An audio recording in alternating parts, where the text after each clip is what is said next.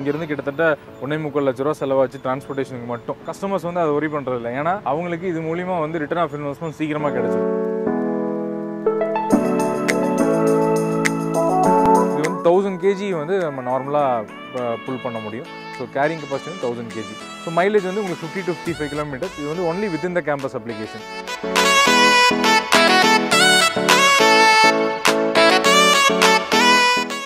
நம்மளது எல்லாமே completely oil brake.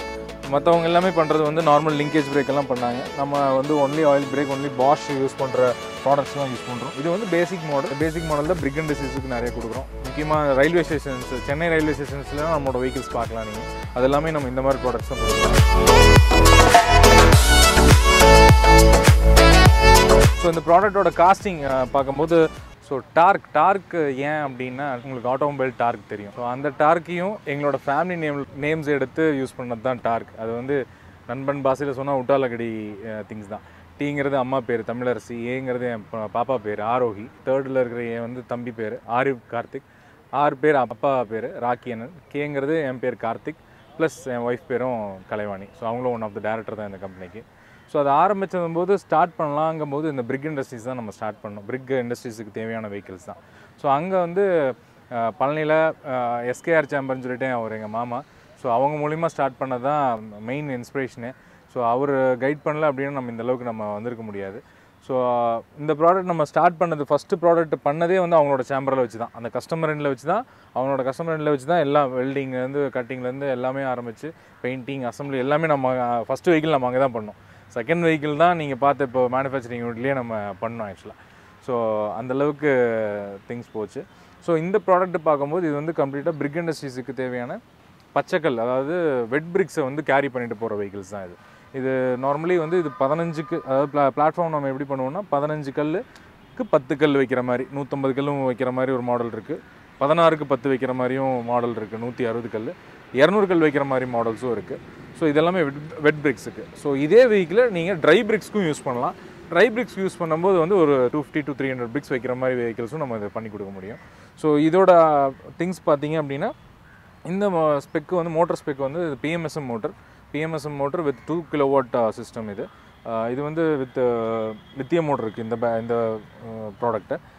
2 type of batteries இருக்குது, lead acid and lithium ferrous phosphate. Let ஆசிட்டை பொறுத்த வரைக்கும் நம்ம 1 year வாரண்டி கொடுக்குறோம் இந்த ப்ராடக்ட்டுக்கு.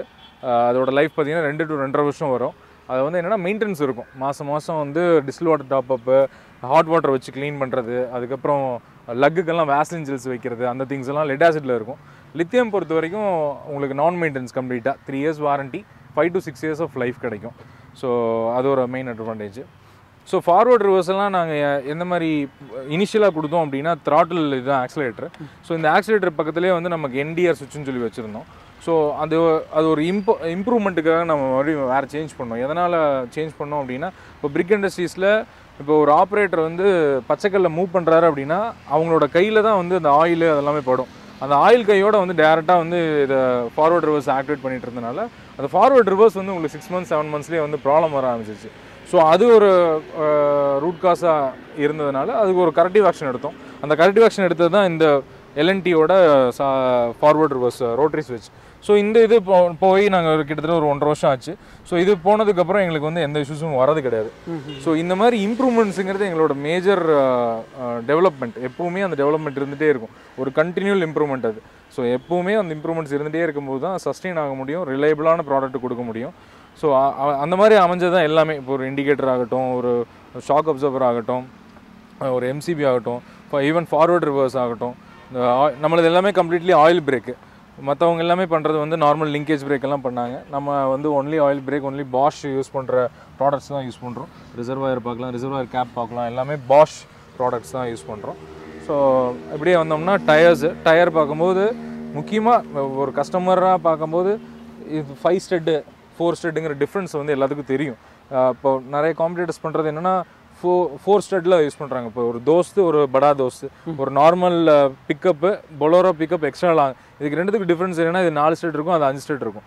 ஸோ நிறைய வெயிட் வைக்கும்போது நம்ம வந்து இந்த மாதிரி ஆக்சில் போட்டால் தான் வந்து பெனிஃபிட்டாக இருக்கும். இது வந்து 5.20 into 14 டயர் வித் இந்த 5 stud.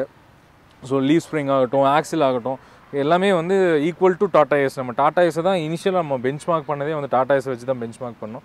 ஸோ அந்த ப்ராடக்ட் வந்து ஆல்ரெடி ரிலையபிளாக ஓடிட்டு இருக்கும்போது நம்ம அதை இன்புட்ஸ் எல்லாம் எடுத்துக்கும் போது அந்த ப்ராடக்ட்டை தான் நம்ம யூஸ் பண்ணோம். இது வந்து 1000 kg வந்து நம்ம நார்மலாக புல் பண்ண முடியும். ஸோ கேரிங் கெப்பாசிட்டி வந்து 1000 kg. ஸோ மைலேஜ் வந்து உங்களுக்கு 50 to 55 kilometers. இது வந்து only with in the campus application. So இந்த ப்ராடக்ட்டோட காஸ்டிங் பார்க்கும்போது உங்களுக்கு லெட் ஆசிட் வெஹிக்கிள் ஸ்டார்ட் பண்ணும்போது 1,95,000 ஸ்டார்ட் ஆகும்.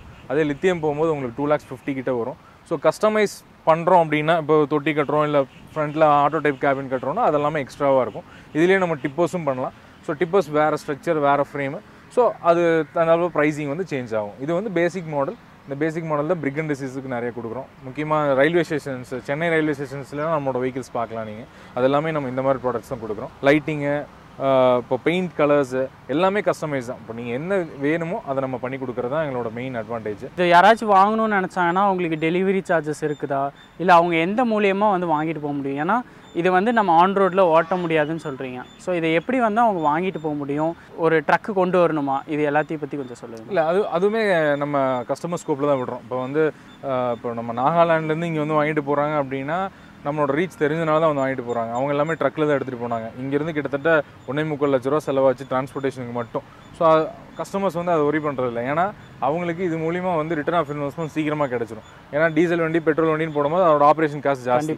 அப்படி இந்த வண்டி யூஸ் பண்ணும்போது அவங்களுக்கு சீக்கிரமாக அந்த இன்புட்ஸ் கிடைக்கிறதுனால அவங்க எடுத்துக்கிறாங்க. இங்கே லோக்கலாக வந்து நம்ம சில கார்பரேட் கம்பெனிஸ் லைக் ஹட்சன் இல்லை ராம்கோ சிமெண்ட்ஸ் ஆகட்டும், இல்லை ஒரு கிளாசிக் போலோ ஆகட்டும், அந்த மாதிரி கம்பெனிஸ்க்கெல்லாம் நம்ம கொடுக்கும்போது அவங்க வந்து ஃப்ரைட்டி நீங்கள் இன்க்ளூட் பண்ணி கொடுத்துருங்க அப்படின்னு சொல்கிறாங்க. ஸோ அவங்க வந்து நம்ம அந்த ப்ரைசிங் காஸ்ட்லேயே வந்து நம்ம ஃப்ரைட்டி இன்க்ளூட் பண்ணி நம்ம கொடுத்துட்றோம். ஸோ சில customers, brick and disease customers, அவங்களோட லோடு ஏதாவது வருது இந்த சைடு செங்கல் இறக்க வராங்கன்னா அவங்களோட வண்டியிலே நம்ம ஆட் பண்ணி விட்டுறோம். ஸோ ஃப்ரைட் வந்து அவங்க ஸ்கோப் தான். ஓகேண்ணா. ஆனால் நம்ம பொதுவாக எல்லாமே பார்த்துருந்தோன்னா இப்போ இந்த வாரண்டியை மட்டும் கொஞ்சம் சொல்லுங்கண்ணா. அதோட ஸோ வாரண்டி பேசிக்லி வந்து 1 year warranty for motor, axle, controller, charger, battery. பேட்டரியில் மட்டும் லித்தியமுக்கு மட்டும் 3 years வாரண்டி. மற்ற இது எல்லாத்துக்குமே 1 year வாரண்டி இருக்குது. ஓகேண்ணா. ஆமாம், சர்வீஸ் வந்து நம்ம 3 months ஒன்ஸ் வந்து நம்ம சர்வீஸ் பண்ணணும். ஸோ எங்களோட ப்ராடக்டோட நேம் பிளேட்லேயே வந்து ஃபஸ்ட்டு வந்து மார்க்கெட்டிங் நம்பர் இருக்கும், செகண்ட் வந்து சர்வீஸ் நம்பர் இருக்கும். இது 2 நம்பருக்கும் நம்ம எப்போ கால் பண்ணாலும் நம்ம வந்து ஸ்கெடியூல் பண்ணி நம்ம அனுப்பிச்சிடுவோம்.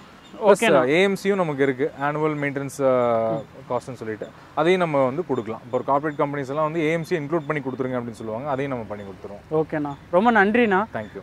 நீட்டாக எல்லாத்தையும் சொல்லியிருந்தீங்க. உங்களோட நம்பர் எல்லாமே நான் ஸ்க்ரீனில் தரேன், கண்டிப்பாக காண்டாக்ட் பண்ணுவாங்க.